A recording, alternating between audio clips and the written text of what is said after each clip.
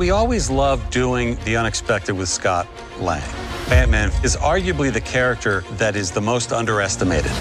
Ant-Man became the key to saving the universe in Avengers Endgame.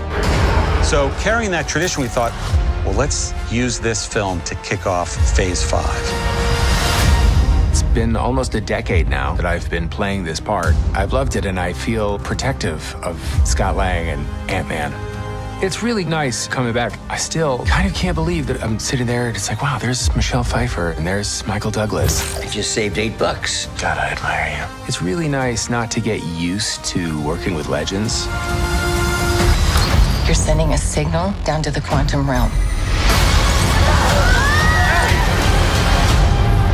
Where are we? It's a secret universe beneath ours. Janet has been very quiet about her time in the quantum realm. Maybe would have made different choices. There's someone I never told you about. This place isn't what you think.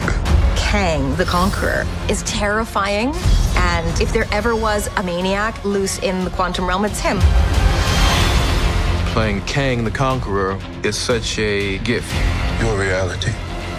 Everything you're holding on to, I know how it ends. This is the beginning, and he cannot be contained.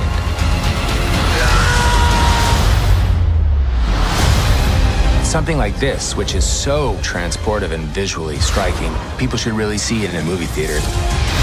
You want it to be as big and as visceral and consuming as possible. Audiences are going to watch this and go, I can't believe this is happening. It's going to be bonkers. It's like we're camping. We've never been camping. But we've always talked about it.